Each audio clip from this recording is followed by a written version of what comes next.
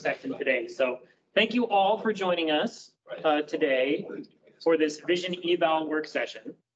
This is a strategic planning model that AMATS is developing. So we'll kind of go into a little more detail on it, the actual model itself or the handout we sent out to you all, or the presentation you had at the TAC meeting kind of talked about what is Vision Eval. So don't worry, you don't have to listen to me talk all 2 hours. I get to sit down and participate as well, so I'm very excited for that. Juan and Jeff, are you guys ready to go? Yes. Sorry, okay. I was on mute. Right, take it away. Okay. Hello, everyone. I have met several of you virtually, but not everyone. My name is Jeff Furkanja. I'm with RSG. We are a sub to R&M for helping all of you update your MTP for its next version. We had sent out some preliminary materials and had been to the TAC in August. We were going to come to the PC, but you had a very weighty topic that pushed us off that agenda, and then we sent some written material that hopefully was helpful. We have that and other stuff available today.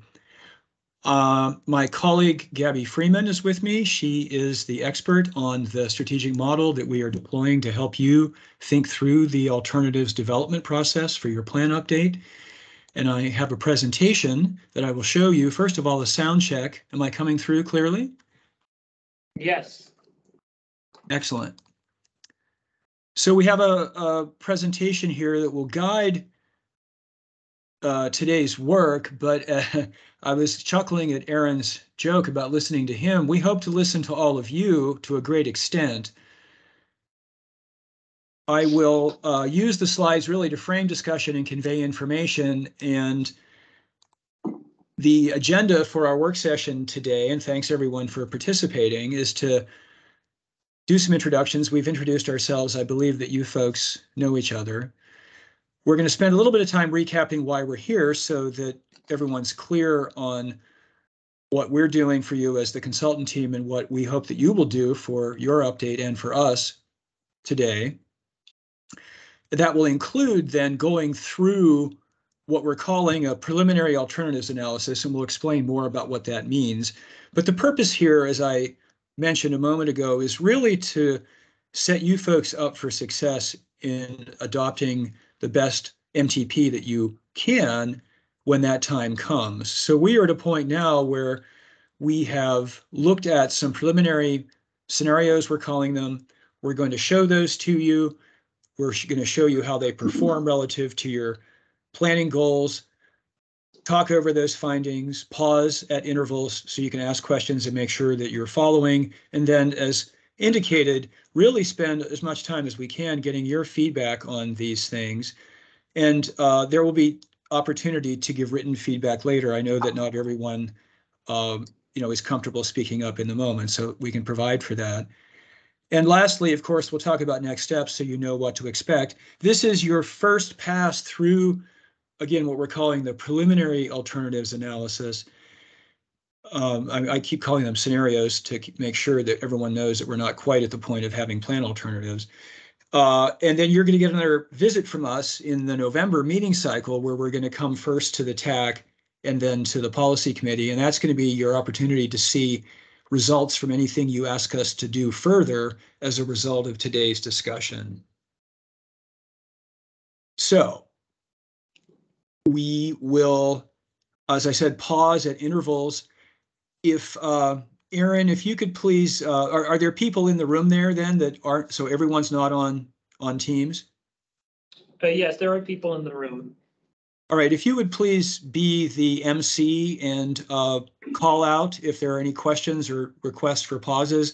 The last time I was presenting to the TAC, I realized that I couldn't quite hear everyone in the room through the mic. So if you would please facilitate, I'd really appreciate that. Will do. Thank you. So, slides coming through okay? Yes. All right, so let's talk about why we're here. This is in part a recap of material that we had sent out before, and in part an exposition of some of the ingredients and things that we have done as a consultant team to help you grapple with what different plan alternatives you might want to consider for further analysis. As we indicated in our visit to you in the August timeframe and in the written materials, we're deploying a strategic model that Aaron referenced. It's got a long name. It's the Vision Eval Regional Strategic Planning Model. So if you hear us refer to Vision Eval or VE or VERSPM, it is a modeling tool. It's different from your regional travel model, which will also be used for the more detailed analysis later. It lets us run through a lot of things much more quickly in somewhat less detail, but lets us test a lot of different things to help you get down to a few draft alternatives, which is a process step that's going to be coming down the calendar here in a few months. So what we did after visiting you in August was to apply the model by consulting with your staff, the MTP staff group, about what types of ingredients or action items, which could be any one of a number of transportation system investments in, let's say, more transit service, or increased programmatic investment in demand management, or transit service, or policies that set pricing or tolling or other fees or user fees or types of things. And so we created those action items, as I sometimes call them, and we then looked at your planning goals and the types of output metrics or performance measures that the model produces, and selected a set of measures that we think serve as indicators to how well a given scenario might be performing relative to your planning goals. And you've got several, and we'll review those again in a moment. I'm sure you're quite familiar with them. And then we use the model, and this is one of its advantages, to run through literally hundreds of potential combinations of all those action items. And that is what lets us search for scenarios that might be getting close to serving your planning goals. After the model did its work, we then, as users of the model, applied those performance measures that we alluded to, and we filtered those hundreds of scenarios down to groups. The group might include 4, it might include 12, it might include 16 scenarios. And we've attempted to do that filtering, again, aligned with the planning goals that you have. And so this slide articulates the groupings, and your goals are in parentheses. You have a goal to have a healthy environment. So the indicator is greenhouse gas emissions and air pollutants. We have a goal to be sure that there's mobility for all your residents and travelers and services and goods movements. And so there are measures that deal with how mobile the system would be if these actions were implemented. We've got a look at mobility in 2 flavors, sort of mobility, trying explicitly to look at mobility across all modes, which is partly driven by your equity goal. And we have a mobility look that's a little more focused on vehicular mobility, because it was made quite clear to us that you folks are naturally concerned about freight mobility as a part of helping your economy. So those 2 goals are serving are sort of overlap, sort of mobility and economy in the way this model treats the world. And then you have an equity goal, which is great. And we wanted to look at what equity outcomes might be occurring depending on the mix of ingredients or actions that you might deploy in these scenarios. And so there's a metric there that looks at what the vehicle utilization costs are for the lowest income residents in your region. And that's an indicator that says, if their costs are higher or lower, that might give you a sense of the scenario's equity impacts. Now, there are other measures that we can look at. And in fact, we even have the the results of you are live. If we want to, we can get into it and try to search for more things if we have time today. We also wanted to note that you have a safety goal, and the way this model works is that it can estimate safety outcomes, but it doesn't really involve those with the other actions you might be taking. So the analysis to date assumes that you will be making safety investments of a substantial kind, or at least some kind. That's an assumption that you may ask us to analyze further later. So keep that in mind, please. And so this is part of our process. We've done this filtering. We have some scenarios that we're going to show you as groups in a minute. And then those findings will be useful for you telling us what further analysis we might do if we need to test different types of ingredients or if there are different performance measures that might be helpful to you. So having said that, there are just some things we'd like you to think about and have in mind in terms of the types of discussion and feedback that we hope to get, and that you, by we, I mean both your staff at the agency as well as the consultant team. As I said, we're going to go through both what the scenarios produced in the way of outcomes using those performance measures, and we're going to show you what made up the scenario so you understand what mixes of investments and policies might be going down the road to success by your definition of success. So in terms of having the discussion to give us guidance as a team to help you further in terms of, do you want more analysis, or are some of these going the right direction already? You could be thinking about, questions like, are the measures that we're using helpful to the decision that you will eventually have to make, which is to design different alternatives for the staff and the consultants to test in more detail? Are the types of action steps that we've tested consistent with the likely actions that you're thinking about, or is there something else we should try to consider? And then, of course, if some of the scenarios are gelling, and we even have a few, hypothetical plan alternative constructs that we can talk about if that interests you. Is this going the right direction? Do these mixes of scenarios that we are judging as your analysts are getting towards your goals, are they going the right direction, or are we missing something? Or is something particularly helpful? It's like, oh yeah, that's going a very good direction. That mix of investments might then be a candidate to be turned into a full draft alternative later. And so, good luck comes in threes.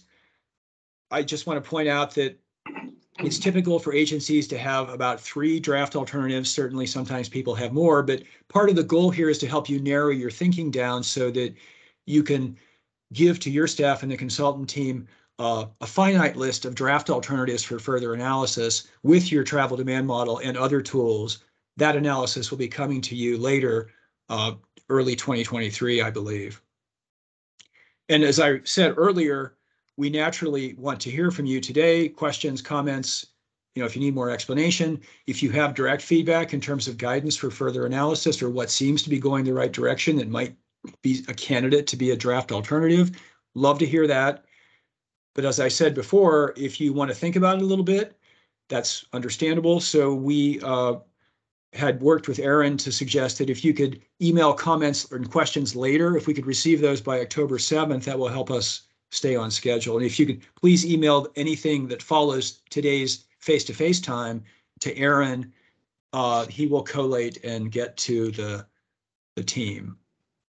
So with that said, that's the process overview. Let me pause there and make sure that we're all on the same page. Is it clear what we're trying to do and what we're asking you to do then in terms of feedback and discussion, or do you have questions?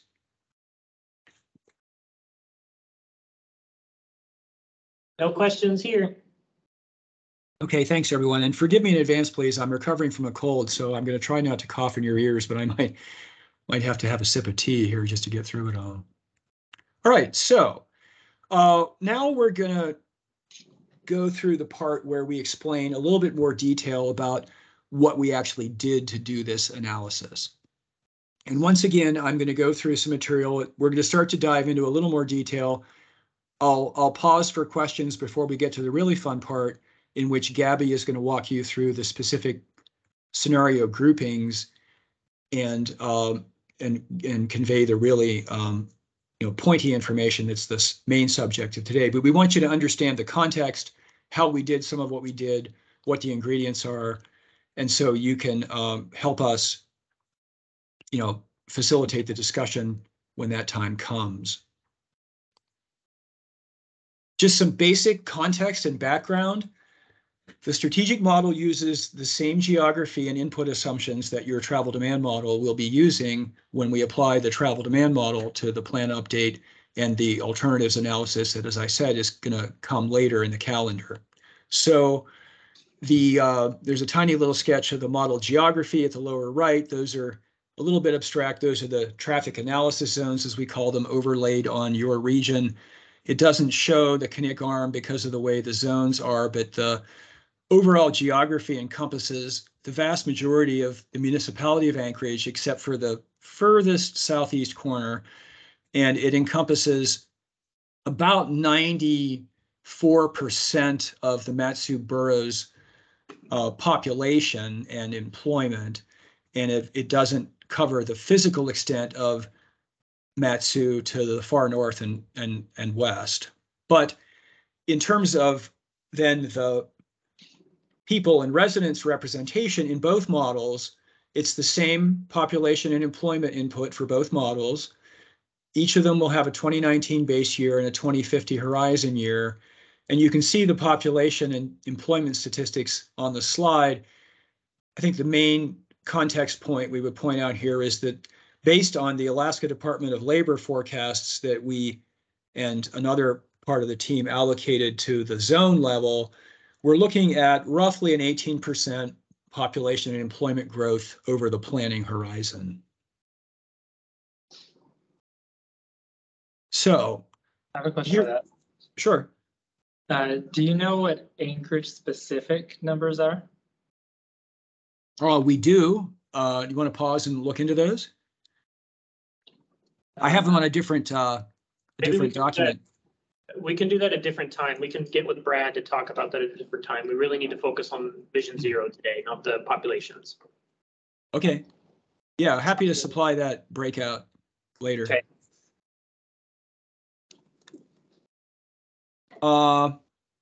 So a little bit about the model that we're using. As we remarked during the August discussions, part of the reason it's strategic is that it doesn't have the full network detail that the travel model does. So it doesn't have every freeway and every intersection and every arterial, but it does treat every household, and it does have the knowledge of household characteristics like different incomes. And it does do aggregate treatments of transportation supply like transit service, roadway lane miles, the presence of system management techniques like signal timing and other intelligent transportation systems or ITS deployments. So, as I mentioned, it uses the same socioeconomic inputs that we'll be using in your travel forecast model. This strategic model is sensitive to a range of action options. So it can even do land use scenarios as well, which we did not do in this case. You'll see more about the ingredients we did use in a moment. But then it takes these things and it runs under the guidance of an expert like Gabby to essentially test all possible combinations of all those things, which is why there are hundreds of scenarios that come out of it in this case. It has a variety of performance measures. You'll see a selection of those in a moment. And those are things like the amount of VMT generated, or the amount of transit trips that were taken, or the amount of pollutant emissions that were created by a given 2050 implementation of these various action steps. And the way it's set up is that the operator selects 8 of those metrics, and then we have this interactive filtering system that we can use to try to dial those metrics in to produce a set of scenarios that seems to be heading the right direction, with right being defined, of course, by your planning goals and your criteria. And then, those scenarios are all output. And what we've done is basically select them and pre-package them for you in some slides today, and we'll call out the common theme of those, by which I mean what they're doing as outcomes and what action steps seem to lead to certain outcomes, or at least to the desired outcomes. And that's part of the exercise that Gabby's going to walk us through here. So, questions on the model before I talk about some of the action steps or ingredients?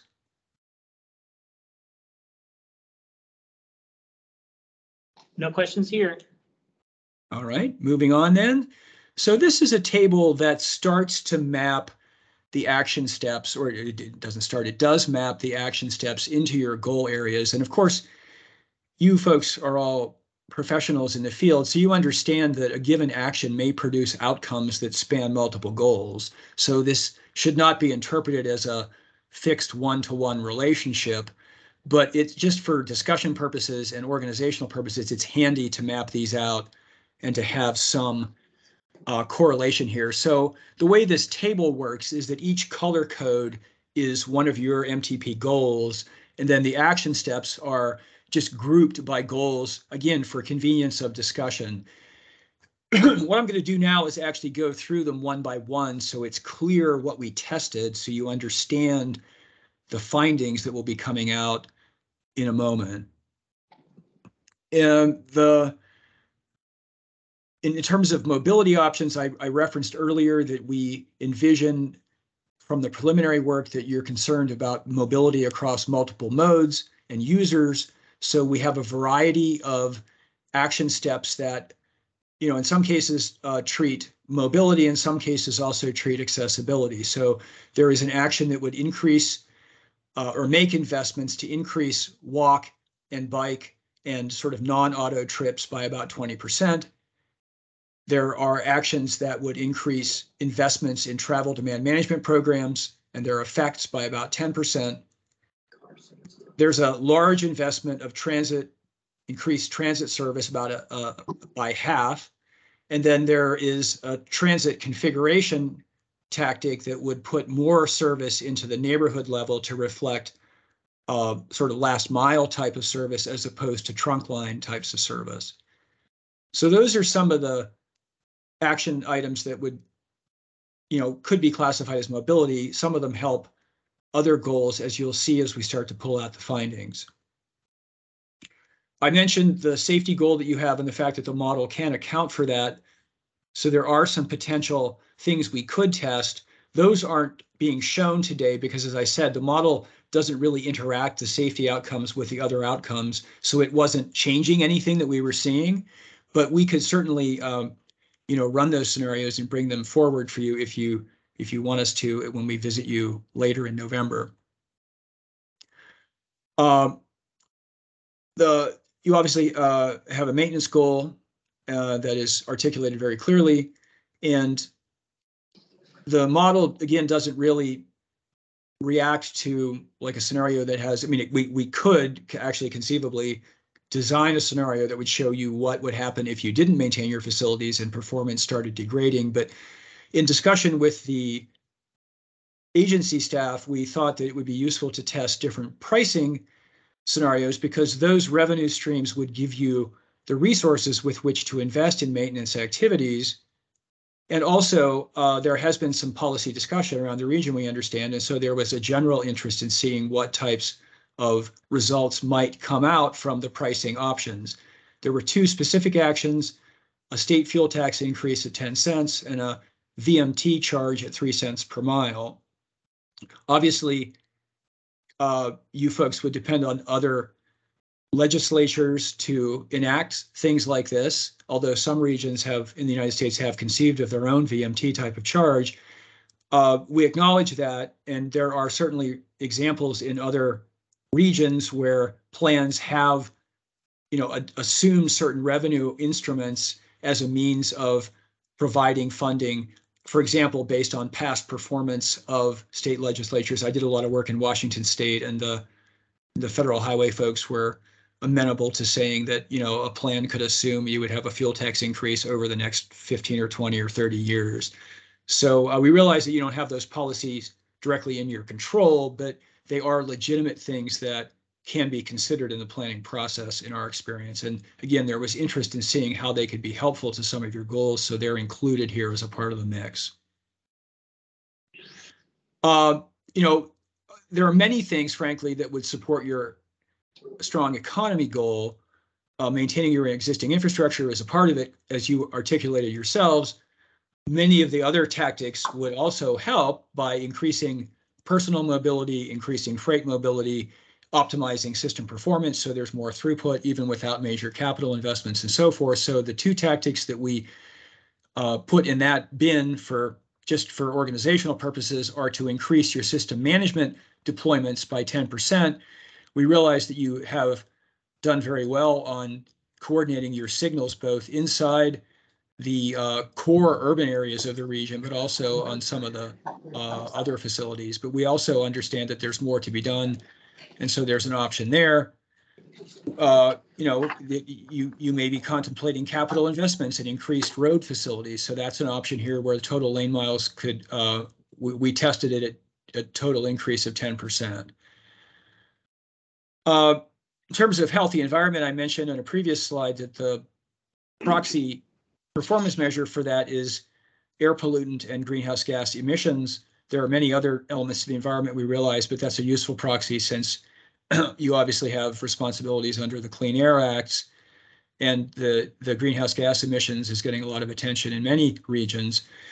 The tactics that sort of map directly into that are a variety of electric vehicle measures, and I want to be careful to explain these because we're not talking about private electric vehicle use here. We're talking about things that you could conceivably, as a group of public agencies, have some leverage on.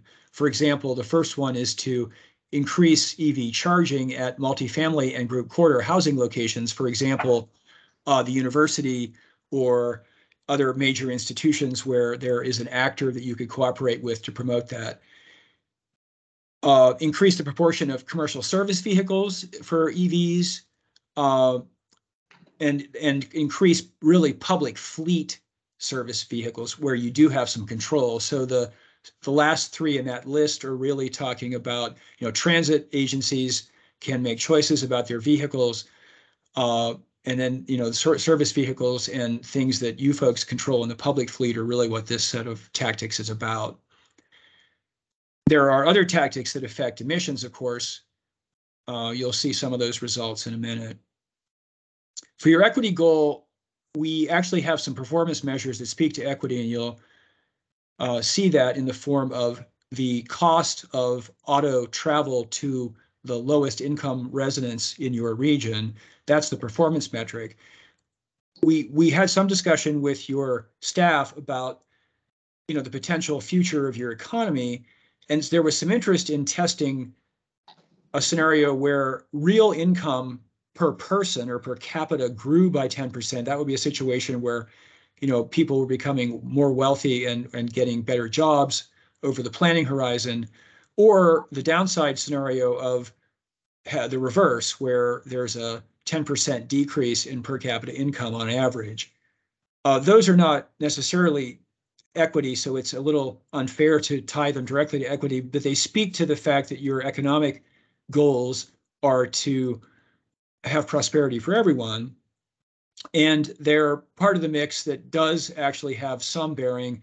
We're going to focus more on the other ingredients, so to speak, as we go through it, because they seem to have more weight. There's a couple of places where different economic scenarios did have a noticeable effect, and we'll call those out as we go through. So with that said, again, this is a lot of information packed into one table. So these are the different action steps that were tested to produce the hundreds of actual scenarios. Let me stop there and see if there are any questions about these before we proceed. There are a lot of questions. Just real quick before anyone in the room gets to it, I want to make sure Yemi from DEC's question is addressed. He's asking, if the model does not have a transportation network, how does it efficiently account for the local VMT and GHG emissions from the various road networks? Sure, I'll take a stab at that, and then Gabby may want to add. So the model does an aggregate treatment of transportation system supply and it has regression models or submodels in it that were calibrated to things like household travel survey data from the National Household Travel Survey and example observed performance from a variety of areas around the United States. And so those statistical models basically estimate VMT directly from a series of explanatory variables that were found to be statistically significant. Is that enough detail, or would you like Gabby to get into more detail? It's up to Yemi if he needs more information or not. Yeah, I would appreciate if Gabby could, dig more into the, the needed gritty of the regression analysis and the survey. Yeah. Would it be okay if we did that offline? Yeah. Okay. That would be fine. Yeah. I would, that's a deep topic. So if you would, we can put you together with Gabby and other experts who worked on the estimation if you want to really, really dig in. Yeah, I would appreciate that. Thank you. You bet. Okay, thank you. So I know we have a number of individuals. Daniel, you were first. Thanks. This is Daniel. I'm in long-range planning. When I look at the promote a healthy environment and I compare that with the goals of the NTP, all I see here is 5 things about EVs, but I'm just wondering, is there a way, is it possible to add more actions that aren't specifically related to EVs? Because looking at the goals, it's air quality, resiliency, reliance, promote healthy lifestyles, increase active transportation. The only actions I see here are related to vehicles and electric vehicles, where when I think of promote a healthy environment, at least when I look at the goals in the MTP, there's a lot more to it. I feel like this is maybe missing what is actually envisioned in the goals. Are there other actions you could add, stuff about maybe reducing certain types of travel supply or other things that reduce the reliance on any type of vehicle or that sort of thing? Thanks. The short answer is yes, and some of the other tactics do overlap into maintaining a healthy environment. You'll see, for example, that some of the pricing work has outcomes that are environmentally friendly, and there are mode shift effects that we'll talk about where there are some positive environmental benefits. But in terms of detail, Gabby, any thoughts on sort of non-emissions related environmental aspects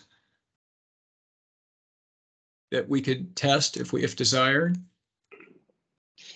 Yeah, if we're concerned about more active transportation, alternative modes, I think those are covered by the first goal area there. Improved mobility options. We're testing an increase in bike infrastructure investment, as well as an increase in transit revenue miles and service. In terms of public health, that's unfortunately not really something that there's a metric for currently in the model that we can analyze. But our hope is that these alternative modes, walking, biking, are a good proxy for that. Yeah, and we want to be clear that the model doesn't analyze everything. It doesn't have, like, although there are some new developments in motion that a pooled fund project is funding under FHWA's direction that are looking at a public health module, I don't think we have any like wastewater or surface water or noise elements yet, correct, Gabby? Those are still in the future research and development list, correct? Yeah, public health is something that is being developed into this model. In terms of noise, water quality, those kinds of things, I'm not sure that there is much investment in getting those aspects into the model, but public health has definitely been identified as something that they're looking to integrate into the Vision Eval models. So in summary, there are things we would like the model to do that it does not now treat. Some of those are in the R&D list, but some of those aren't. But there are effects that we'll try to call out as we go through the findings that may be pertinent to this goal. Other questions? Yeah, we have a lot of them. Brad, you were the next one. I'm just going in order of people I've seen. So Brad, you're next. I was curious about some of these and how they translate into the model, like increasing per capita income. Does that assume that if there's higher incomes, that more people will drive cars? Or like, how does it translate into like traffic effects? Sure. Great question. Gabby, why don't you take that one? Because I know you and I have talked a lot about the sort of the causal relationships in the model and the income effects. So go ahead. I mean, I think we're going to get into some of these topics. That's the next piece here is we're going to get into the causation of all of these different policy areas and how they impact different performance metrics. But just to speak about income briefly, the way that the model treats income is it uses a household's income to define their transportation budget. That is then going to be one of the factors that helps estimate their overall travel demand. So just speaking very generally here, households that have a much higher income, they're going to have a higher transportation budget. And if they have other factors like a larger household size, for instance, they may have that may have a higher household travel demand than if they were to have a lower income, which would therefore like cap their overall household travel budget. And let me add to that the other factors that Gabby referenced then in estimating household travel demand play out in terms of the fact that, as we have on the screen here, you might have a travel demand management program. So a household that has a high budget and a high number of household members may be generating a lot of travel, but the types of modes they choose in the model structure depend on these other factors. So if you make more transit available, for example, and you make an investment in a demand management program, you might see those trips coming out more in terms of transit than in terms of auto. So the model is accounting for all effects taken together to the greatest extent possible. This speaks to a certain extent to Yami's question earlier about the actual statistical structure. So yeah, that answers my first question. I've got another one as well. Okay. Does the modeling assume, or how could we assume like Matsu acting as its current relationship with Anchorage, where there's a lot of commuting versus what I have heard in talking with some of the Matsu planners, that they've seen a shift of Balmer Wasilla kind of containing a lot more of their residents, so less commuting. Is that something that is factored in to the model somehow? Well, I'll take a stab at that. I would say that there are land use scenarios that could be tested. We did not test those in this instance. We would, again, but basically by looking at land use inputs, capture that in the travel demand model analysis. Particularly if you supposed a future where there were additional amenities within Matsu itself rather than having folks drive to Anchorage. But we didn't test different land use configurations in this mix, in this strategic modeling exercise. Okay, and the last question that I have is just VMT reduction. Is that something that applies here, or how does that kind of relate? Well, VMT is an outcome. So the model estimates, as Gabby was explaining a moment ago, the model takes a great number of factors, the household incomes, the household travel budget, household size, the land use that is encoded in the model, and creates travel demand. and then policies and investments that are tested in a given scenario affect how that demand plays out in terms of mode choice and trip length and things like that. So VMT is an output, and you'll see a performance measure that is daily VMT per capita, but that's an outcome, not an input. The inputs are, do you have a travel demand program that you're increasing by 10%, or are you investing in a lot more transit service or things that are listed on the right side of this table? Does that answer your question? Yeah, thank you. I'm good. Okay, Daniel, you're next. Thank you. So I'm just kind of looking at the support the economy, maintain existing infrastructure category. And I guess, I don't know if this is really a comment or a question. You gave the caveat that some of these things, are not one-to-one, and that other things can impact, other pieces. But in terms of that goal and that action, are we just talking about supporting movement of freight when we're talking about supporting the economy? Because I think, having good mobility options, that's something that is beneficial to the economy.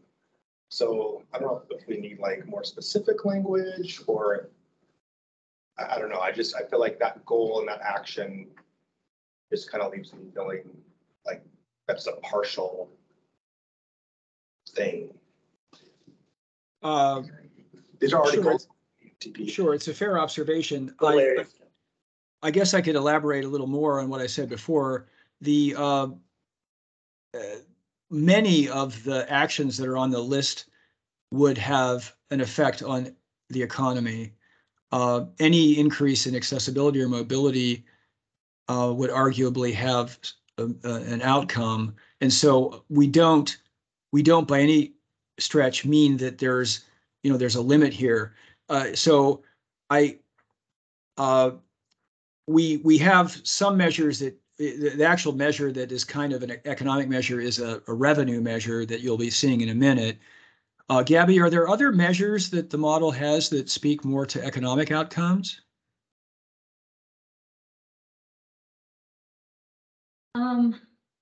Other than household income and maybe some of the heavy duty vehicle VMT, there's not really many others I can think of. This model is really focused on household travel behavior, and so it's not very detailed when it comes to commercial service or freight movement. Those factors they're in the model, they're accounted for, but they have nowhere near the same level of granularity that household travel does. So they're not really ideal to look at in our suite of performance metrics, just because there's not a lot of model sensitivity to them. Thank you. I guess just when we're looking at the ingredients and we're baking the cake, just from a policy point of view, if we're looking at different levers going up and down, I wouldn't want to feel like I'm taking away from supporting the economy if I'm moving the lever up for improving mobility options. And I think you'll see in the findings that we agree with you that generally increased mobility would lead to better economic outcomes, other things being equal. Thanks. So I appreciate your comment. A lot of this is getting into, I'm starting to perceive a pattern here where people want more. We have discussion at the end to capture all the more stuff. So, but I'm happy to keep answering questions. Now, this was really, and also, of course, to be transparent about the model's limitations, what it can do and can't do. So that's a part of today's purpose, I should have mentioned, is to be clear, which is why this table is here. So let's keep going, though, because we want to get to the findings. Other questions at the moment? Yes, Jamie has one question. Sorry, I wasn't sure where the microphone is. Hi, Jamie Acton, Public Transportation Department Director. This might just be a question that is of no relevance to the model, but as we look towards our alternative fuels program, we have not identified EVs at this point as being our preference. Would there be room to perhaps just reference alternative fuels rather than EVs? In the transit fleet or? Yeah, as it relates to transit fleet. Yes, there are other fuels available. We, you know, we selected EV as our first go here, but there's other options, CNG, natural gas, even biofuel is available. I can get you the full list. I have to look it up, but there's a wide array. So what I'm hearing is we might need to commit to one prior to actually having a plan in place. Well, I would say that we could test different options for you within the scope that we have between now and November. So this is one of those things that, like, as I said, at the end, we're going to ask you, should we try something different? So maybe this is something that we should put on the list, and we could, you know, test a different mix of those things if the group so chooses or so advises, like more than one, depending on all the other additional things that people might want to test. Great. I just didn't want to set an expectation that transit was going to, you know, effectively transition to 50% EVs when we may go with CNG at some point, or we may go with an alternative, you know, another alternative. So, right. So that was my thought there. I think this highlights something that Gabby and I wanted to remark at some point. So this is a good point. You know, we're at this point, we're trying to get like the big effects on the page. So you could think of EV penetration in the transit fleet as a proxy for a number of different actions that basically reduce transit vehicle emissions. And then as you give us advice at the end of today's work session about what we should further analyze, you know, be thinking, I always advise folks in alternatives analysis to be thinking about stuff that where the difference matters. So if it matters to you to test, you know, EVs versus, you know, biodiesel or compressed natural gas, then that would be something to bring forward.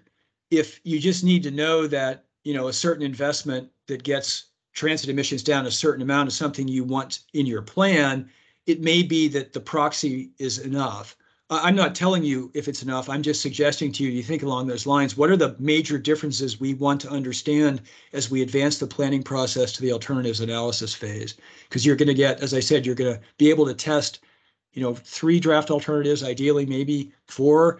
Aaron and Juan will speak to sort of the limit there, but, you know, we're going to have to get it for further analysis. We're going to have to get it down to a smaller set of scenarios.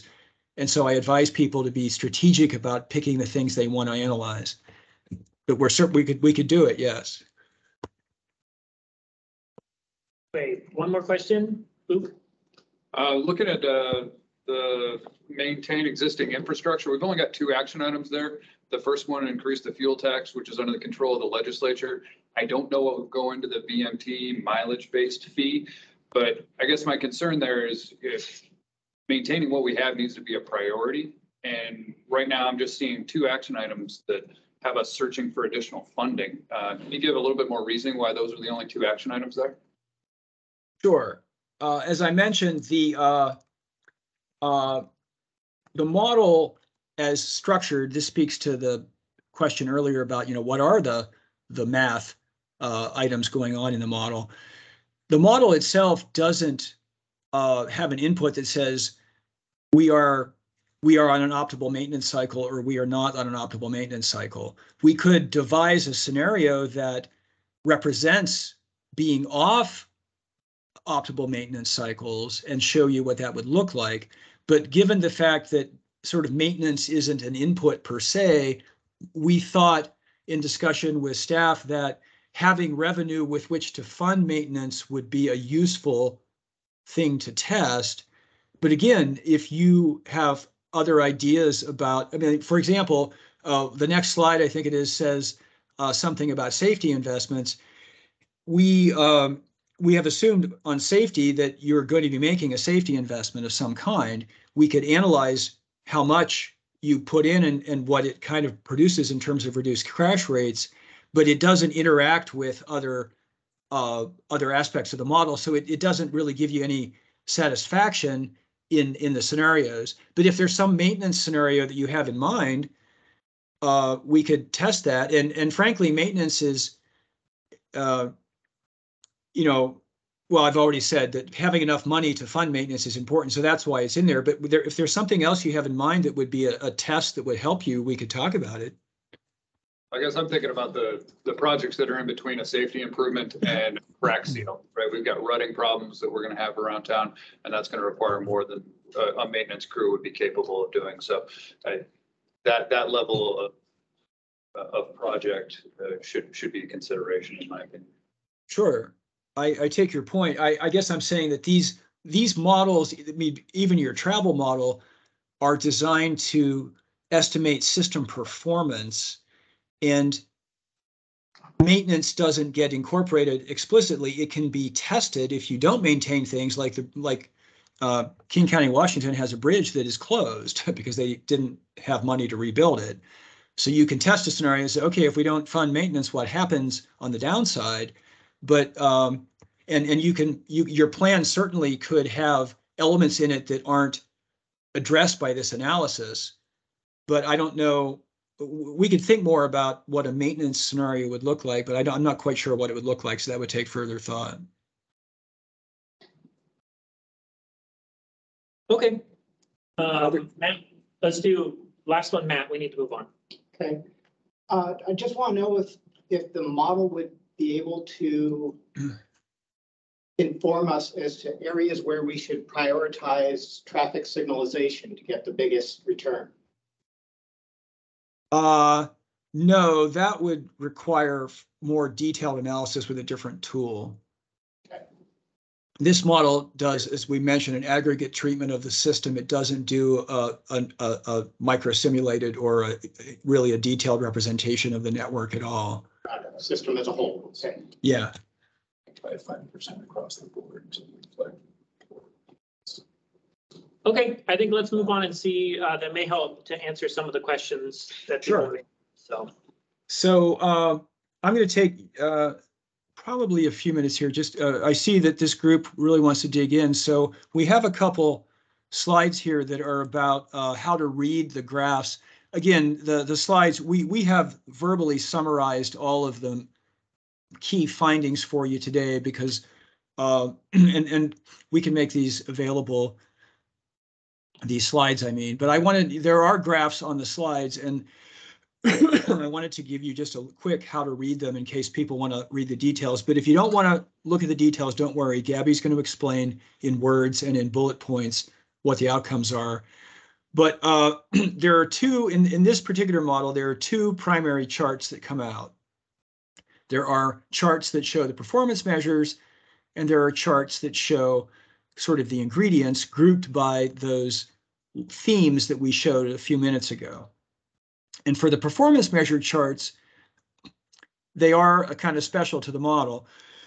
The title tells you the performance measure, and in response to a previous question, we remarked that VMT is an outcome. The model estimates what VMT would be. And in this case, we've chosen daily VMT per person or per capita as the measure. So the title tells you what the measure is. The subtitle tells you the average across all the selected scenarios. And remember, we're selecting scenarios, so this isn't all scenarios, it's selected scenarios. And then the horizontal axis is the actual value binned into different bins, appropriate to whatever the scale of that measure is. And then here's where it's different from a lot of the bar charts you normally see.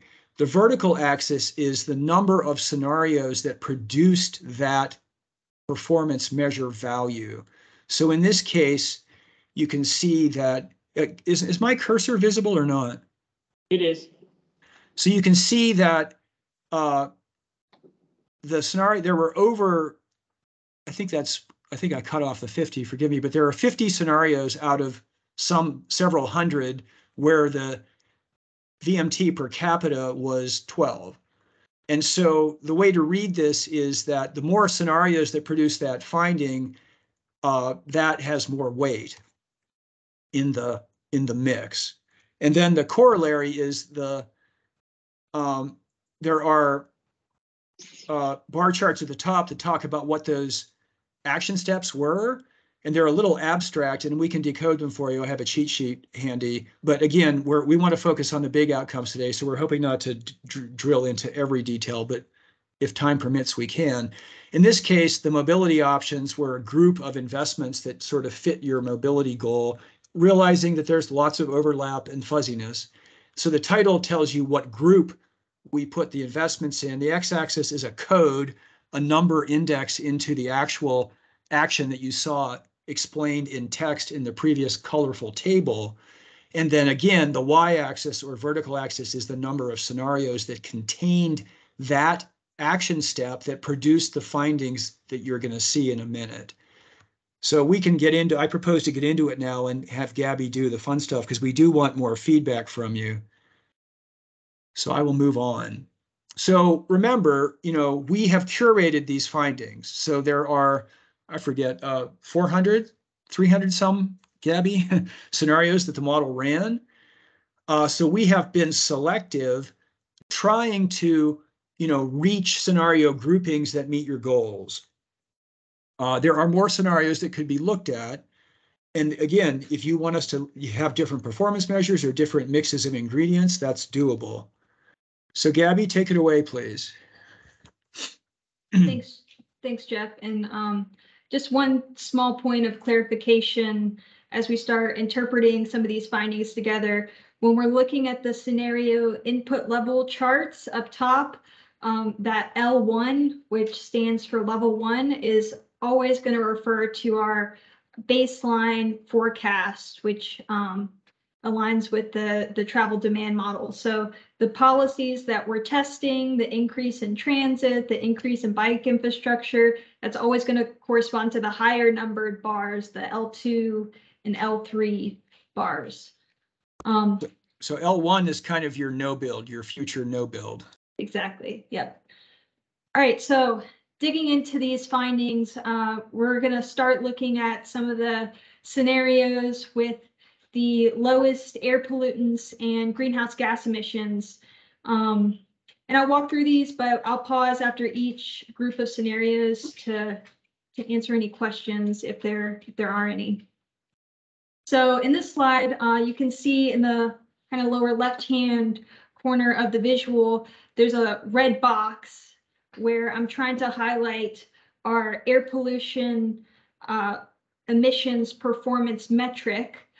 So if you kind of squint at the screen, maybe, sorry, it's a little small, you can see that we have filtered and we've selected kind of the lowest quarter of the air pollutions. And so we're filtering for those scenarios that align with that filter.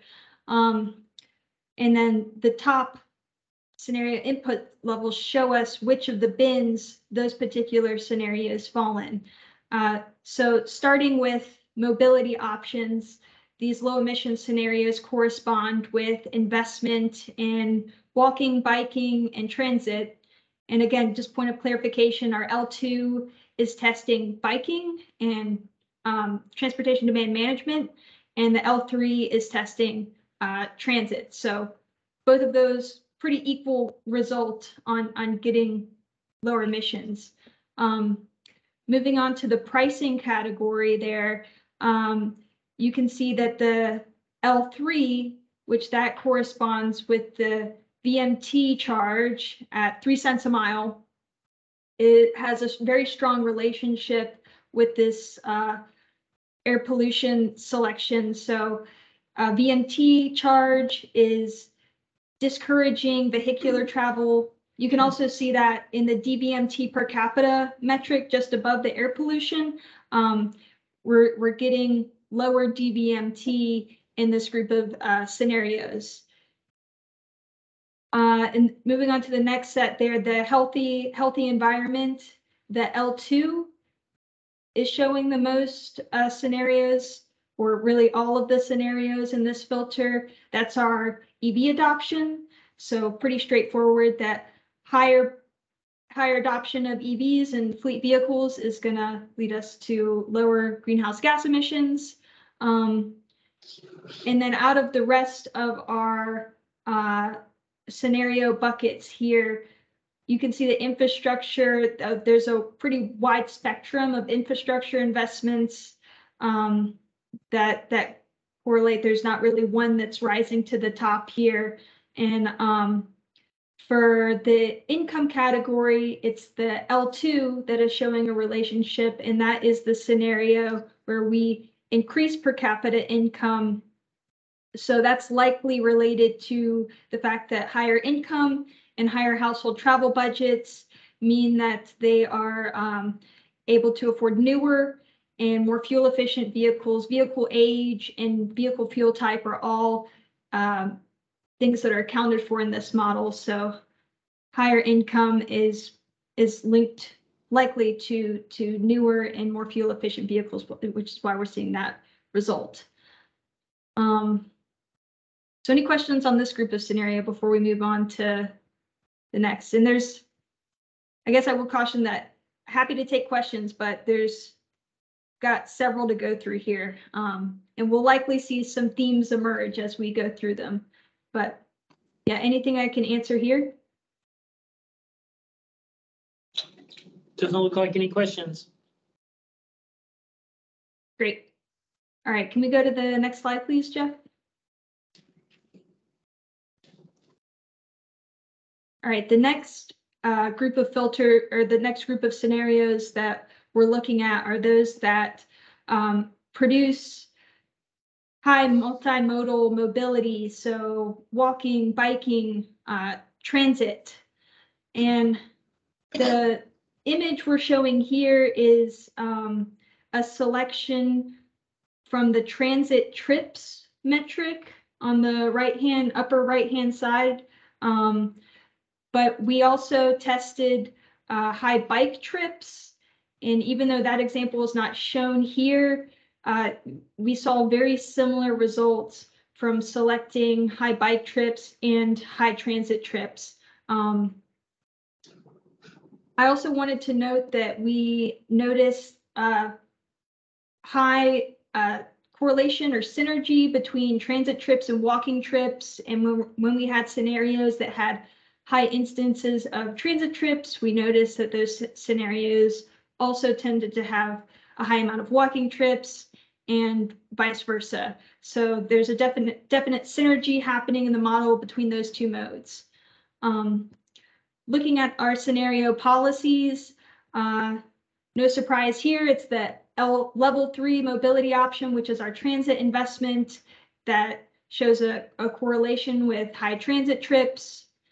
In the pricing scenario, we're again seeing the VMT charge showing up here, likely because it's discouraging vehicular travel.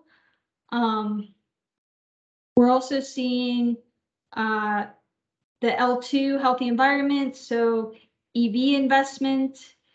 And in terms of our infrastructure scenarios, I will note that none of the scenarios in this selection had the increase in road lane miles, but there were some scenarios that had the ITS investments.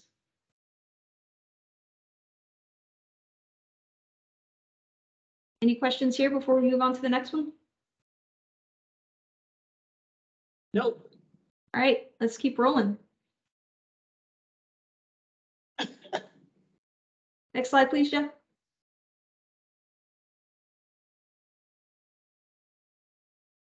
Sorry, lost the button here. I'm capturing the notes and questions from the chat. So sorry. Is this the right slide, Gabby? Yep, this is it. Yeah. Great. So next group here are the scenarios with high automobility. So again, thinking of this as really tying into the support the economy goal, freight movement, passenger vehicle movement, etc. So for this particular set of scenarios, we filtered using the DVMT per capita metric that's highlighted.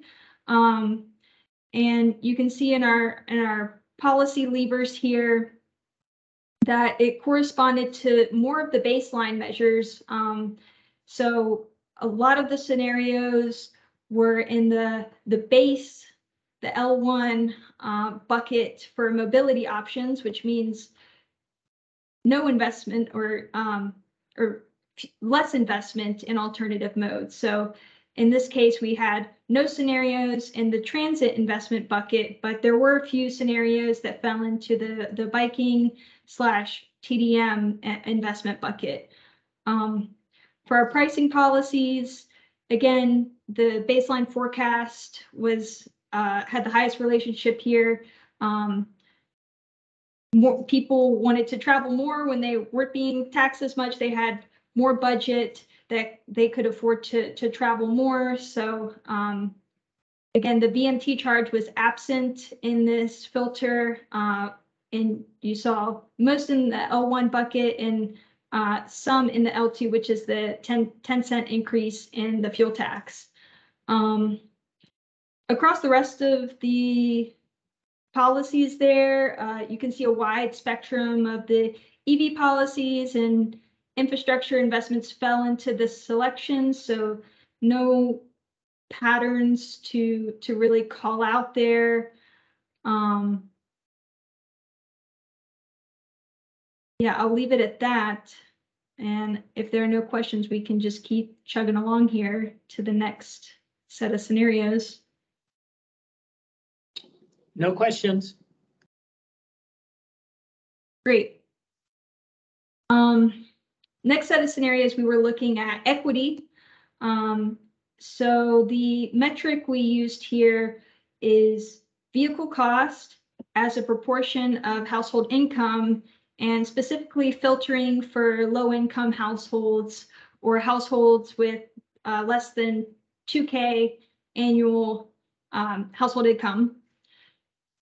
So overall, we found that the transit investment had pretty overwhelmingly the strongest relationship with the scenarios that had the lower vehicle cost. In the initial filter that we did here, we found that pricing was not a big part of the mix. You can see in the pricing category, L1, it's our baseline forecast.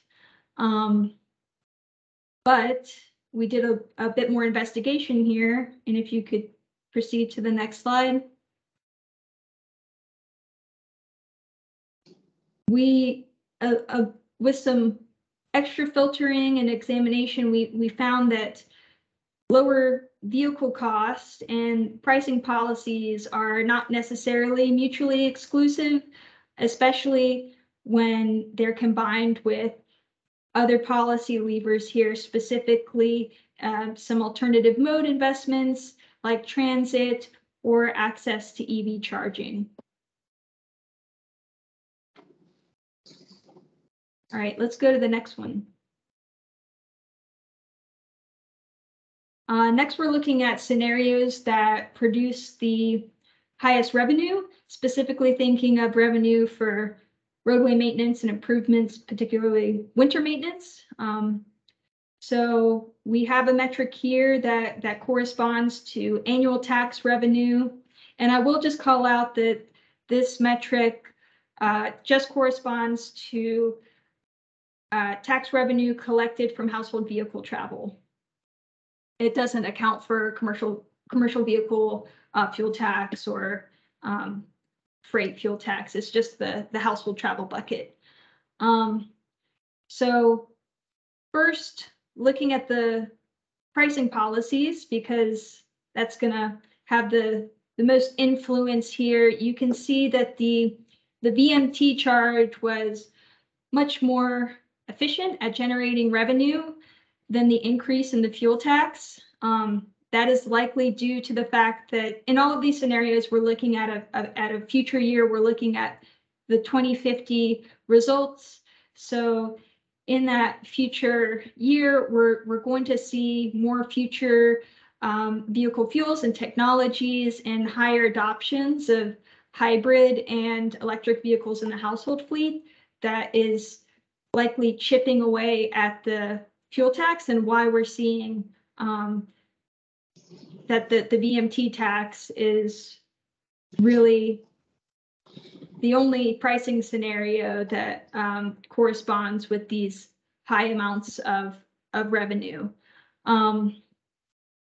We also noticed that scenarios with high revenue also tended to be those that did not make investments in alternative modes. You can see in mobility options, there's more scenarios in the L1 bucket than there are in the L2 and L3 buckets.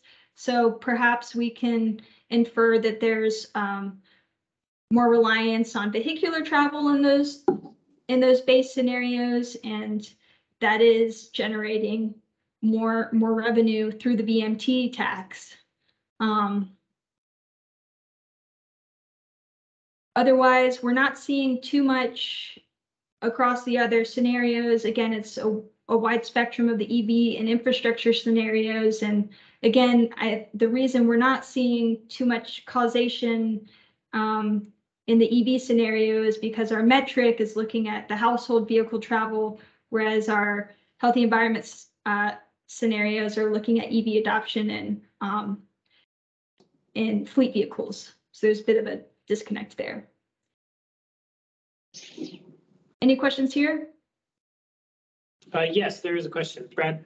Yeah, so one question that I have is that second bullet where it talks about less investment in alternative modes and more reliance on autos. And the immediate thought that I had was, doesn't more use of autos mean that there's higher need for roadway maintenance? And so just that question of, is additional revenue versus additional maintenance needs kind of, it seems like maybe the revenue isn't a great stand-in for the maintenance, kind of like was being addressed earlier, especially that element of increased maintenance needs that comes into play.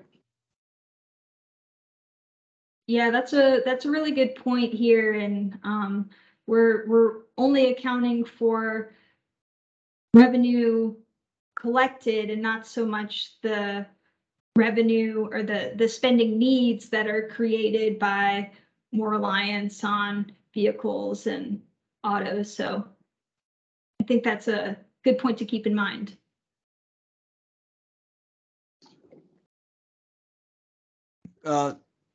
Sorry, folks, but my speaker was garbled there. I heard Gabby's response, but not the question. Would you mind repeating the question? I'm taking some notes here.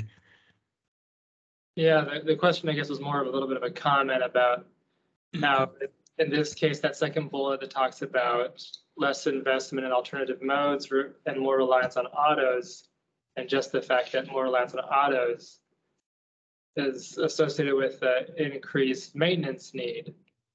And so it seems like revenue is not a great stand-in for maintenance, in the fact that some of these results are pointing to kind of that question of need and impact. Okay. All right. Thank you. I just want to sort of strengthen what Gabby was saying. As with any forecast analysis, we recommend that you use caution when interpreting the results. Remember that the filter was to pick the scenarios that happen to produce the highest revenue. So highest revenue, given the revenue instruments, which are based on vehicle travel, are naturally going to occur in scenarios that have more vehicle travel. So just be careful here. The cause is running a certain direction. There's more revenue because there's more vehicle travel, right? So that's my interpretation of these findings. So we're not saying that, there may be other ways to raise revenue. Okay, so we tested two. Just be cautious about, thinking about the causality here as you digest these things, I suggest. I think my comment is more, I'm feeling less comfortable using revenue as a stand-in for maintenance situation. Gotcha. Yes, we've got several notes on that. I think I think you made that remark before and others reinforced it, so thank you. Back to you, Gabby. There's another question or comment. Okay. Well, I realize that for that goal, we were talking about revenue generated from the transit system. But when we set that goal, it was meant to maximize revenue for the economy. I realize a transportation model can't tell you how that goal is achieved. So to me, I think that's just wasted effort and time to even analyze that goal. We have no intent to maximize tax revenue fuel costs. So I would nix that goal and that analysis. It's basically not something we're striving for in that limited scope. Okay, thank you. Other observations on this one? Doesn't look like it. Okay, thank you. Oh, hold on, there's another question from Yemi. While the model was considering the scenarios, did it account for possible or potential shortage of electric vehicles? Currently, some states, example New Jersey, are struggling with sales of EVs. Also, electrification comes with several issues, including cost of charging and installing charging stations, battery issues, etc. I hope these are taken into account.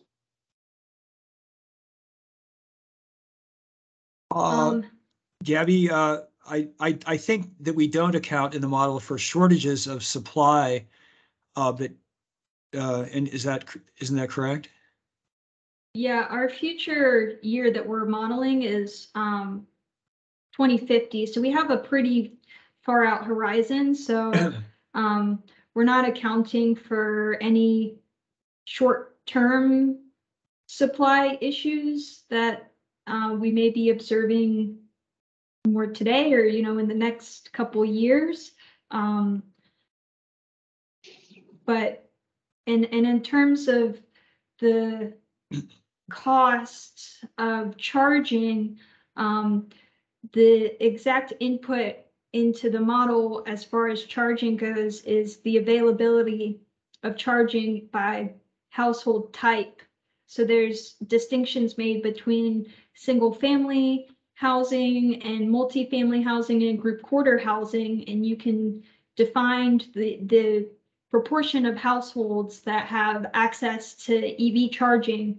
So that was one of the inputs that we were leveraging here, is increasing the availability of charging to multifamily and group quarter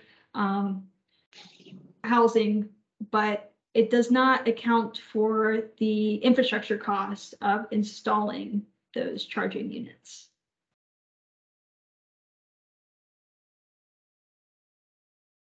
In fact, I want to add, again, for transparency, the model is estimating the effects of policies and investments on system performance.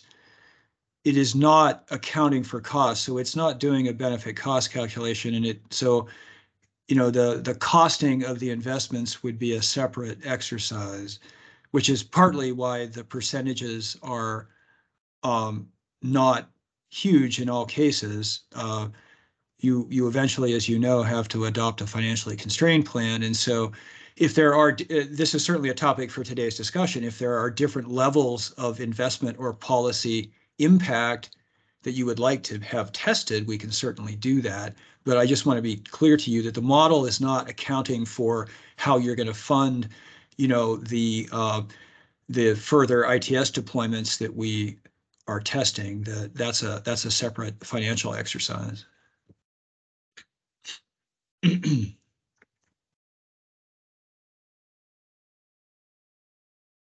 No, so no further questions. I think we're at another group of scenarios here. Yeah, this is the last group of scenarios here, and this group is really, we're trying to balance several different goals. So this is filtering for scenarios that produce high mobility and not not discriminating here. These are scenarios that have high automobility and multimodal, non-auto taken together. And we're also selecting for below average GHG and air emissions. So again, some of those themes that we've seen throughout, and then several of these other scenario filters emerge. And the common themes here are that the investment in transit is prevalent here, as is the VMT fee and the EV adoption and charging scenario. And then there's less distinction within our other scenario categories. So wide spectrum of infrastructure investments, etc. So any last questions on this group of scenarios or any of the other ones we saw before?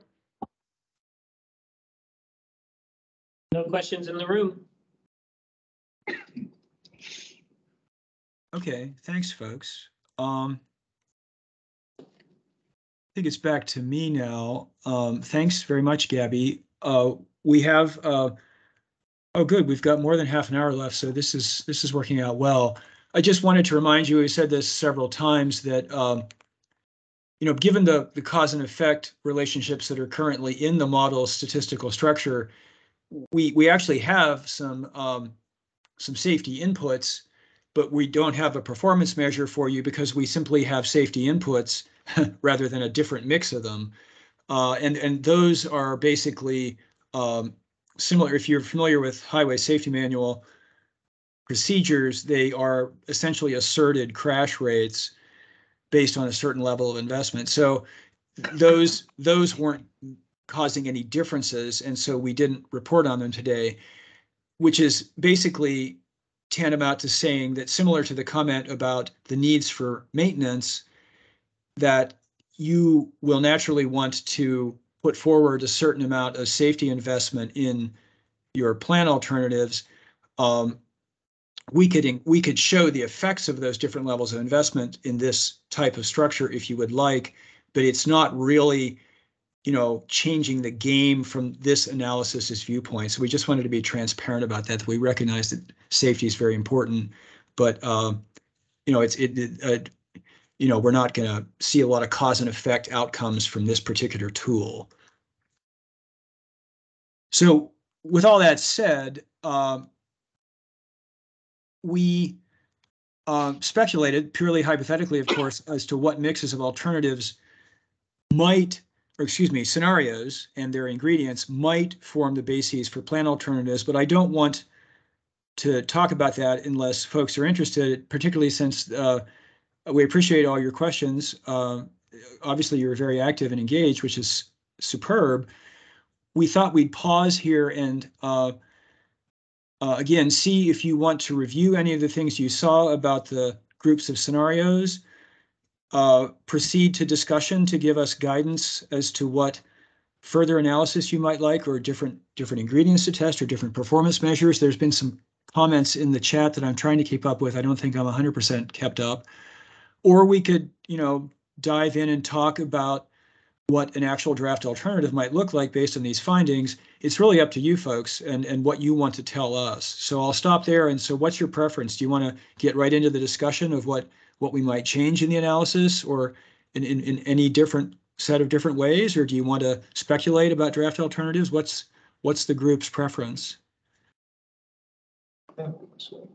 Bart, go ahead. I have a question. This is Bart with transit, and I'm not sure if it falls with what we just talked about or maybe what we're going to talk about.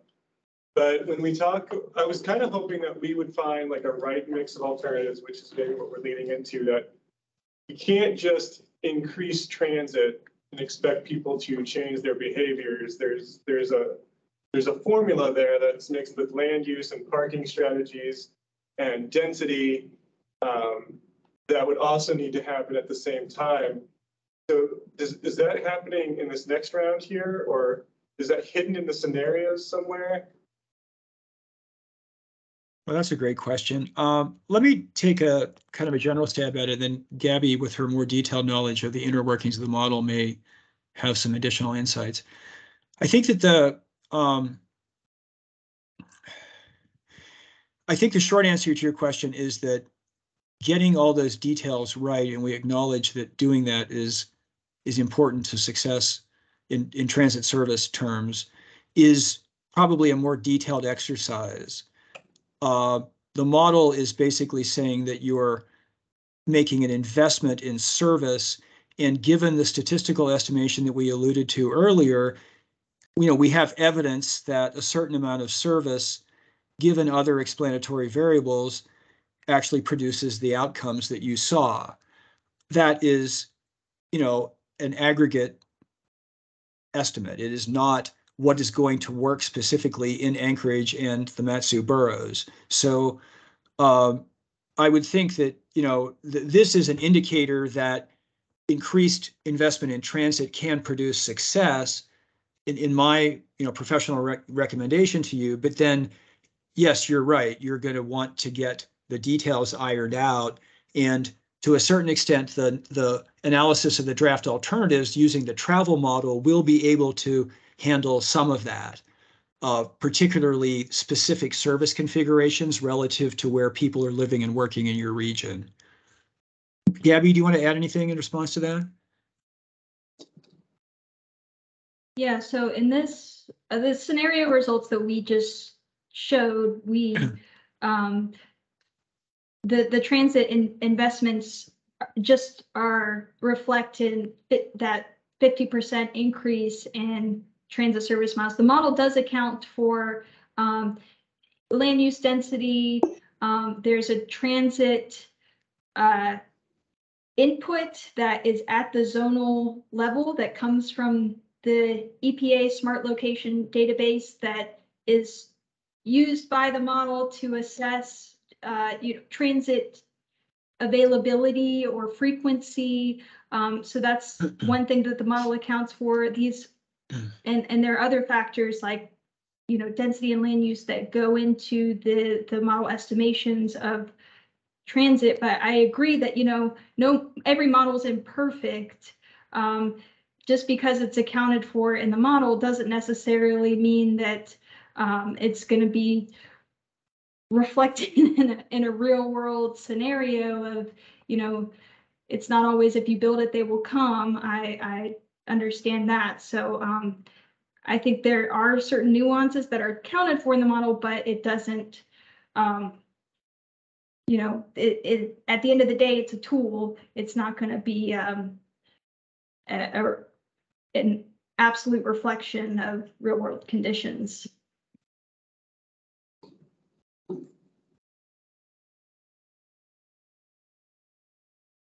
So thanks for the question.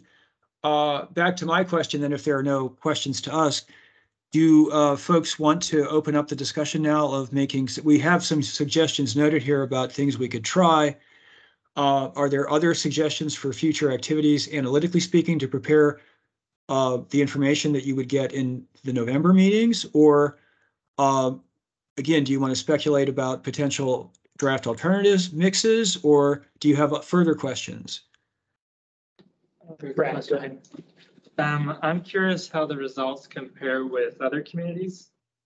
And also if there was anything where you saw anywhere that you saw Anchorage specific conditions created a result maybe you weren't expecting. That's another great question.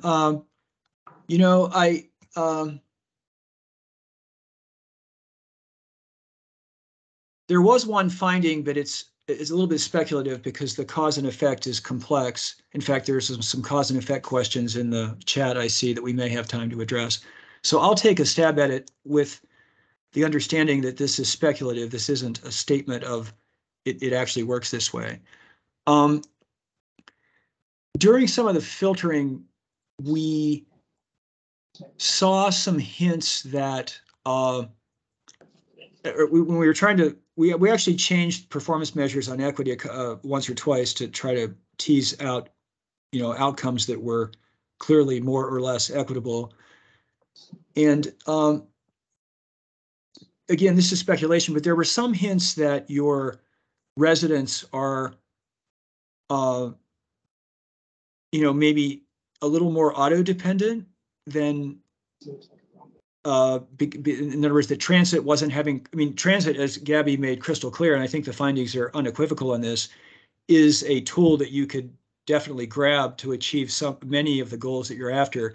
But there were some hints that suggested to me, again, I'm a travel forecaster, right? So there were some hints that were saying that maybe your land use configuration is a little more auto-dependent. So that's kind of a question to you. Does that, if you don't mind me asking it back, that was one thing I saw that, again, not certain, but there were hints. It's probably fair statement. So that actually speaks to the details that the previous question or observation observed, that to make transit work, there are more than just throwing more service miles into the mix. We understand that. And probably to make other modes work, there's, a lot more that is going to be required. You can even just think about the winter and the maintenance that it takes to make other modes more successful. Gabby, was there anything else that you would observe in answer to that?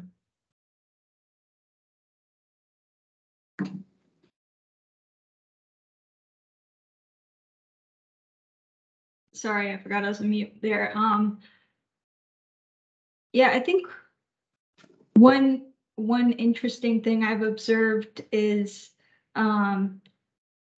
because this particular model is so focused on household travel, it's sometimes difficult to calibrate when you have an area that sees a lot of external traffic coming in. So that hasn't been an issue as much here, which is we've been grateful for, and I think that's honestly the best application cases for this model. We had some good success applying this same regional model in the Burlington, Vermont area, and so kind of similar in that way that it's more of I think isolated is the wrong word, but maybe not as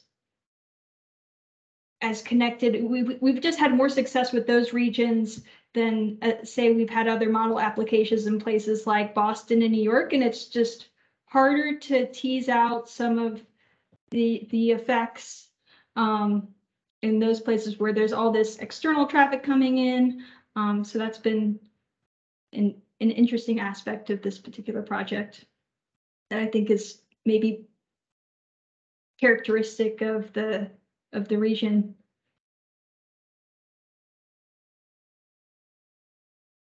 Speaking of those seasonal challenges, I recall you guys saying that the VMT fee had some impacts on mode choice. Is there a seasonal aspect to the model there where, it's -20 in January versus, maybe a sunny May or June? Maybe it rains for 3 months straight at the end of the summer? No? Not that we have that happen. But No, it never happens. The model does not account for seasonal variation that I'm aware of. At least I haven't seen it, right, Gabby? No, most of the modeling is, it's estimating travel behavior and on a daily basis. So, the output is DVMT, daily VMT, person miles traveled on a given day. So maybe that's something we account for if we're going to annualize some of these metrics. Maybe we don't use 365 factor, we account for less seasonal travel during the winter or something like that, and reflect that if we choose to try to annualize some of these things. Maybe another quick question related to that is you've talked about annual or household survey information that it sounds like some of the model is using. Is that like national, or do you draw from Anchorage? Or how does that come into play? Gabby, do you want to answer that? You're more familiar with the construction of the current model version. Yeah, so a lot of the core models are estimated using the census regions. So Alaska would fall into the western region in that case, but then there's a lot of every step of the model is essentially another logit model, or there's a lot of different steps that go into the entire modeling process, but there are some submodels that do use Anchorage specific MSA information. And so because there's basically default data sets that are packaged into the model that have default data on every MSA in the country, basically. So the model does leverage some of those Anchorage specific data sets, and that's in addition to, you know, the inputs that we develop specifically for the model region. So if I may, I just wanted to do a time check. I've been trying to keep up with notes. We've got about 23 minutes left. We do want to be sure that we get some feedback here that would shape next steps, because a reminder, we're coming back to you in the November timeframe with, if more information along these lines, tweaked by ways that you might want us to tweak it. I have a couple comments on that I can reflect back in a moment. And then, you folks and others in the region will be figuring out what the actual draft alternatives are, which include more detail than what we are doing in the strategic modeling. And so that's where this is all headed, is to help you folks design alternatives in a draft form that then will be further tested with the travel demand model and other tools. And then you'll get that information early next year, and then you'll eventually have the fun task of choosing a preferred alternative for your plan. So with that said, there are some questions that might lead to further discussion. If you're okay, can we get to this part now of you guys giving us specific things to do or not do, as the case may be, with Aaron's permission? Yeah, go ahead. I just, there's several different things you've been seeing today. We've got questions and suggestions on several of them. There's the action steps that are tested. There are performance measures that we're using to filter, and then there are sort of mixes of scenarios that the idea of having the scenario mix and calling out the common action steps in them was that those could perhaps be kernels of your draft alternatives. So with that said, there were a couple suggestions earlier, but are there further suggestions? Are there other things we should test? That's a key question here. Do you need more analysis to help you in some specific way by testing some ingredient or some performance measurement that we can feasibly do? So I want to hear about that, because that might give us some guidance to dial this in even more for coming back to you in November. Okay, Jeff, we actually have at least one question on this particular item. Bart? Great. Maybe. Bart with Excellent. Chance. One thing that would be neat to test, I don't know if you can, is what is an acceptable level of congestion that would change modes. We always strive for level of service, A or B. But what would happen if we just said level of service C was acceptable system, and we moved away from more capacity projects and focused more on multimodal transit projects? That's a great scenario to test. I have to say that in my judgment, it would be best to do that with a travel model and other tools. Gabby, do you know of any way that VE would produce an answer on that front? Yeah, I agree with your assessment there, Jeff. We have, so one of our first passes at this and trying to select our metrics, we we're not using the DVMT per capita. We were actually using one of the congestion outputs that Vision Eval produces. And we just found that it just wasn't super sensitive, at least to this particular group of scenarios. Maybe if we get more aggressive in the ITS investment, or maybe choose some more scenarios that have a higher linkage to level of service, then maybe that will change. But I agree that this is maybe not the best tool for looking at congestion. And although it does account for congestion, like I said, we took a stab at it, and our first take here in the preliminary analysis was that it wasn't showing a lot of sensitivity. So thanks for that. Different tool required. But yeah, I think it's a great planning question. A lot of people are talking about just that. Other suggestions of what to do next? I found the ones in my notes here. I can bring those forward for just sort of affirmation by the group if you want, but I want to hear if you folks have anything else to say before I do that. Yeah. Go ahead.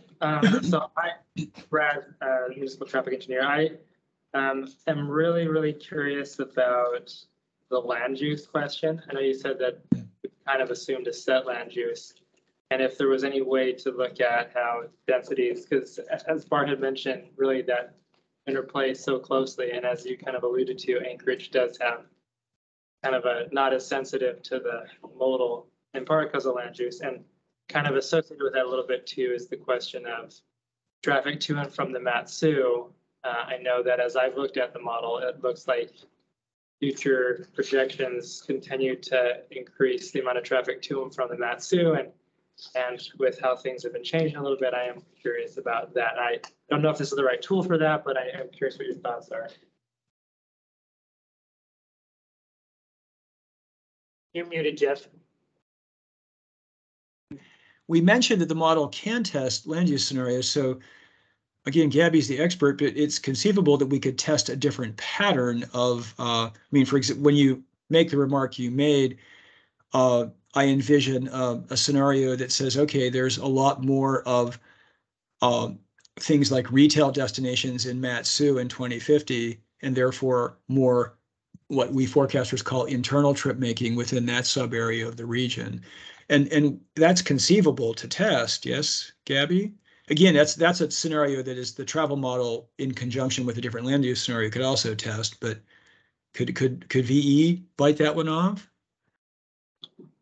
Yeah, the real question is, we can definitely test land use, but there's a lot of options. So it's how do we want to parse it, and what scenarios do we want to test? You can test increased housing density. You can test increased employment density. There's a couple of those EPA smart location database inputs I was referring to that tie into land use. So transit accessibility and frequency is an input. There's another one that is used to try to approximate walkability using intersection density. So that's one that we could maybe try to look at in the Mat-Su area to see if that potentially reduced auto dependence in that particular area. So there's a number of different inputs that we could bring to bear on the land use question. It's just deciding which ones.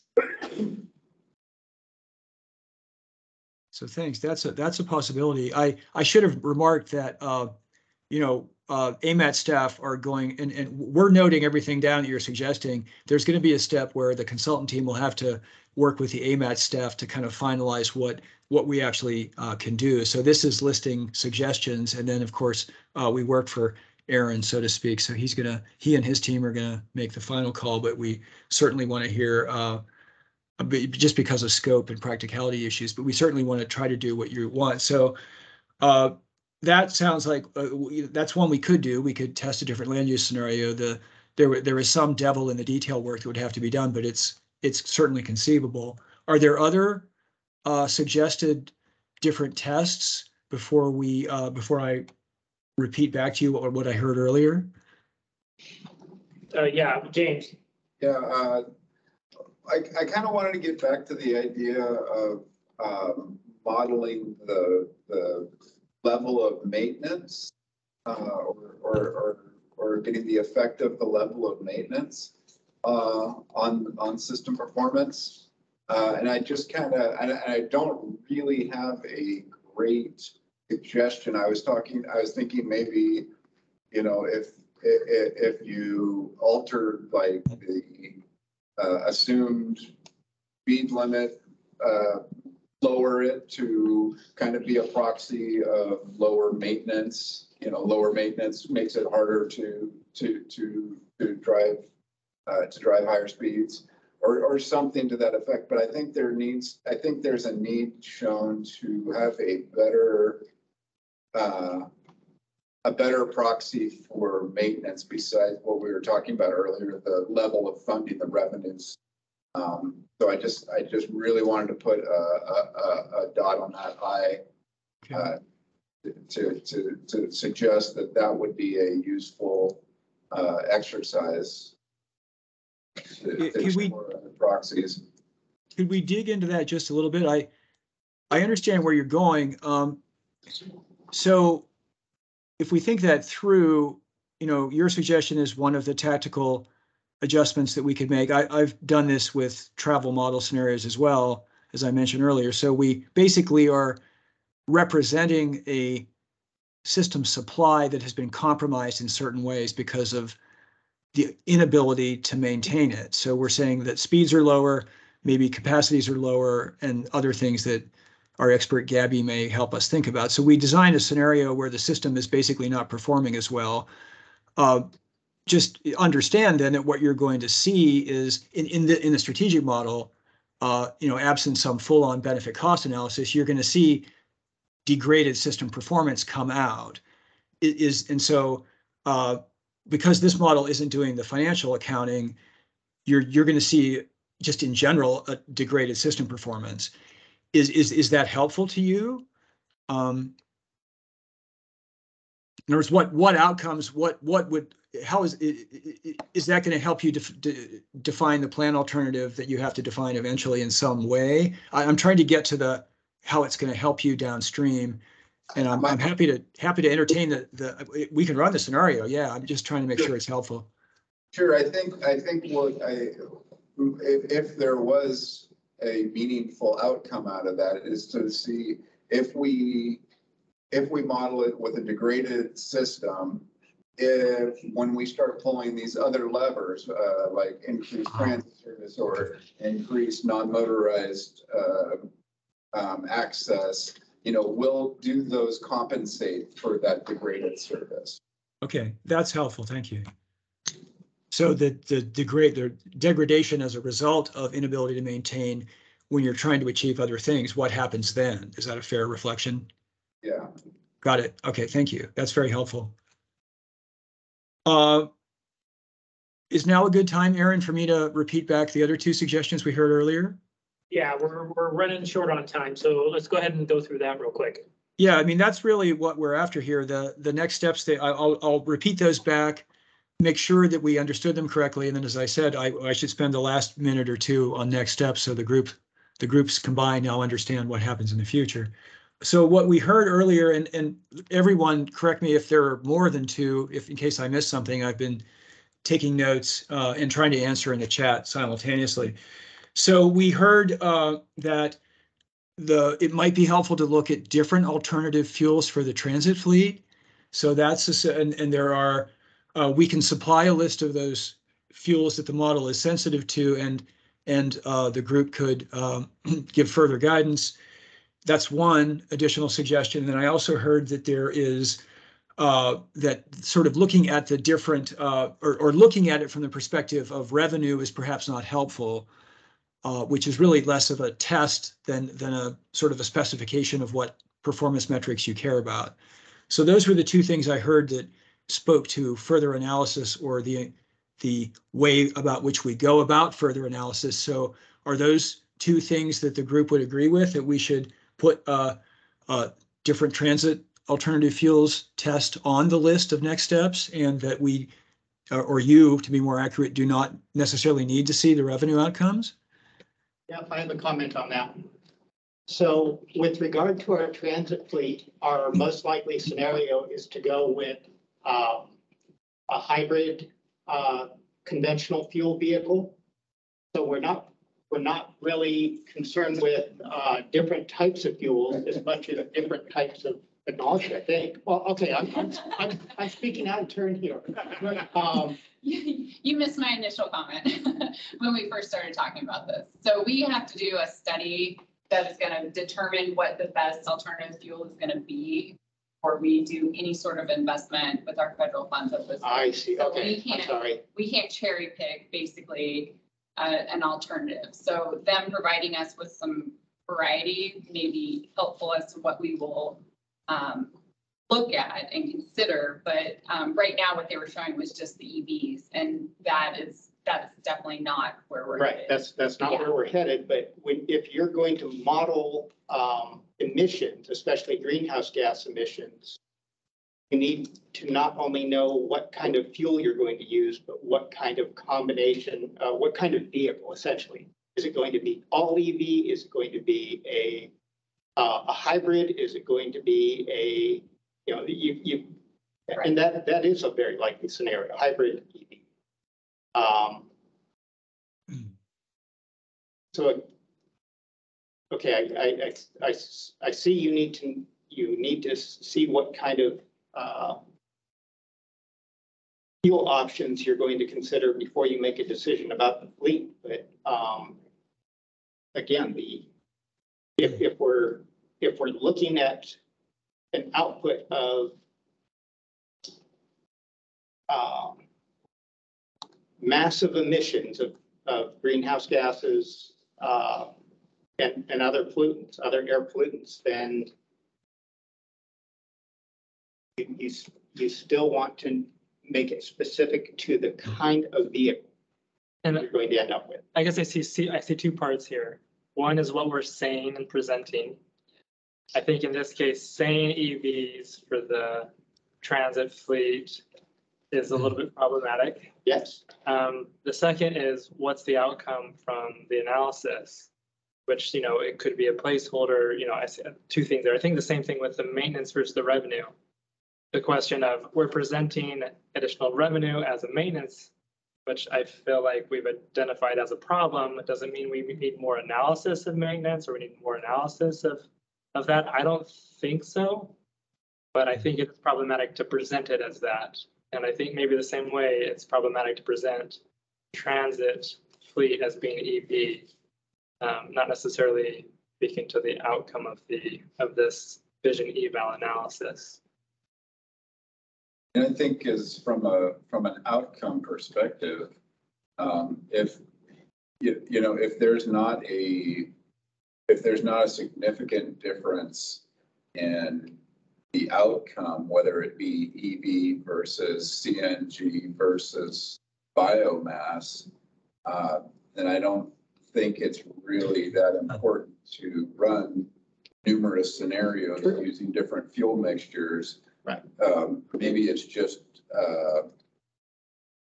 just worth a footnote saying, EV is a placeholder for an alternative fuel measure. Some of this is managing expectations too. I think it makes sense to simplify the fuel types down to gasoline, diesel, EV, CNG. or CNG and EV. Hydrogen. Because- You could say hydrogen. Yeah. Yeah. I mean, if the outcome doesn't really make a huge difference between one or the other, it is exactly what Jamie's saying. It's a perception, not a outcome issue. How we're presenting it. It's how we present. Just like the question about the maintenance and revenue. I mean, I think I'm not saying you need to do more analysis. I'm just saying, let's not say that this is improving maintenance. I think, like how it's presented to the public. Right, you would maximize that by buying the most fuel, Yeah. increasing That's traffic clear. as Thank you. possible. And that's not what we're aiming for. So I think this gives us enough to go on, again, huddling with the AMAT staff to proceed. Thanks for the feedback on transit. I did want to see if there was consensus around the suggestion that we drop the performance metric of the tax revenue. And I want to be clear that that actually might be helpful because, as you saw, the tool has limited real estate. There are many measures that we talked about that you're not seeing because of the way the tool works in its filtering mode. So if we drop that, you could substitute something else in, but then I don't want to drop it if others find it useful. So is there a consensus of the group on that particular score? The last recommended substitution was to instead model degradation of the road system and how that's going to affect using whatever inputs are sensible, whether it's reduced vehicle speed. I think that's what we'd replace it with is an analysis of how is maintenance going to see. Yeah, I would say another option is we just change the column of that table and we don't say that these additional income have to do with maintenance. We just say they are additional income. And there you go. It's not a modeling analysis change. It's just how we're presenting additional income. Yeah, we got to be careful with that because that leads to our fiscal analysis that we're going to have to do later because we have to be able to identify all of our revenue sources. And I don't want to say there's this mysterious income out there that could be coming in, and then we don't reflect that in the fiscal analysis, and there's some issues there. So I think this may need some more discussion by staff and the consultants to kind of talk about what we want to do here. Because we are out of time, so I want to respect the fact that everyone's very busy. So Sure. I think part of the problem is we fed you some ill-conceived goals based on how we select projects, not necessarily how the transportation system as a whole functions. And I guess one last I've got is the land use one. Are you able to, do you need more discussion on that, more question? well, I have concern about the land use one, because the municipality of Anchorage makes a determination for land use, and they've already set their 2040 land use plan, and I haven't been getting any indication that they're going to be making changes to that plan. So we would need to talk with them first, because they've already set what kind of infill they want, where they want to focus on everything like that. And while we can come up with recommendations, if they're not interested in that from us, I don't really want to spend the time on it. And so we need to know if they need to make changes to accommodate what we're proposing. They need to know what that could be. Just like we're not planning to increase transit by 50%, but if that is something that is an output that should be looked at, like just because something's already set, I don't think we should preclude it from being looked at. And it should be suggested as a change. And I would argue that this is one of the biggest problems if we are siloing transportation and or land use and transportation, then, we're going to never reach the vision that the community has. That's fine. I understand that. You guys didn't let me finish. My thing is I need to reach out to long range planning first and talk with them if they're okay with us doing this before we just make it happen. Sounds good. And explain to them just what Bart said, because I don't want them caught off guard and be like, whoa, we didn't ask for that. So it's working together to say, hey, we're going to be making some of these recommendations, and it could include some land use change recommendations. Are you okay with that? And if so, then we can move together. Yeah, and even I'm sure they'll have ideas of things that they would want us to look at. So that's a great suggestion. So I wanted to talk about next steps. Remember, if you do have further comments or questions that we could answer, please email them to Aaron. He will get them to the consultant team. We, as mentioned, then we'll have to huddle and process what we've heard today and any further comments you make by email with Aaron and other staff and devise the specific plan of action. It seems like there's possible more analysis we could do. So we'll again, process that. And then Aaron, of course, is your contact point.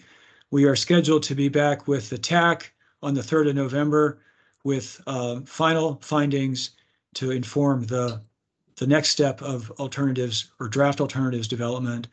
There's other material that'll be coming to you, I know, and then we'll be before the policy committee at the 17th of November. And with that said, I think we're done. I just wanted to thank you all. It was a very lively discussion, which makes our job better because you're actually giving us information and you're clearly engaged. So it was fun talking to you today, and I hope this was helpful. Thanks, Gabby. Okay, thank you all very much. Appreciate it. I know it was a long one. The next work session will have to be even longer, so get ready for that one. It was helpful. Thank you. Thanks so much. It was super helpful. Thank you all very Thanks, much. everyone. Thank you. Can I pose something